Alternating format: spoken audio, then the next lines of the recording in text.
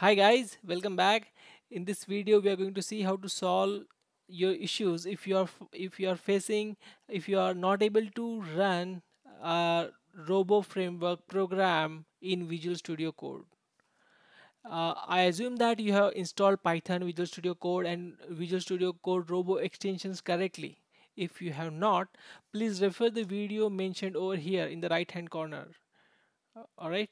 uh, and even after following everything correctly in this video, if you're facing issues, then please continue to watch this video. This video solves the configuration issues of Robo Framework extensions in Visual Studio Code. So let's go back to our IDE. There are two kind of issues that you see in Visual Studio Code.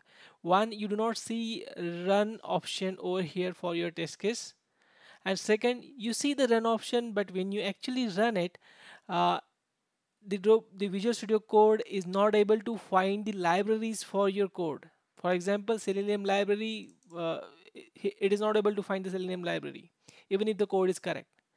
So to make sure your code is correct, please try to run it from command prompt first. If it is working from here, that means your code is correct. And then uh, if you do not see run option here or some library missing over here, then I will recommend you just click on extensions tab over here, and there are you should make sure that you should have only these two extensions installed on your IDE, because if you have multiple extensions, they might conflict with each other. So make sure that you have only two extensions. These are from Robocorp. Just type Robocorp and you will see two extensions. Install these extensions only. Okay, and then go to the Robo Framework language. Uh, Robo Framework language server. Here in this extension, go to extension settings, and here if you see there is a place for Python exe. It is asking for Python exe. If you should specify. So by default it try to find the Python exe in your path, but somehow in case it does not, then you can explicitly specify it over here. So let's on this machine, let's find out. Go to C drive.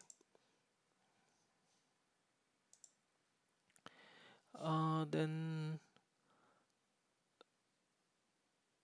in C drive users, your username, and then app data, local, programs, Python, Python 39. This is my Python installation directory, and pick up the uh, Python exe path from over here. Just copy it and paste it over here.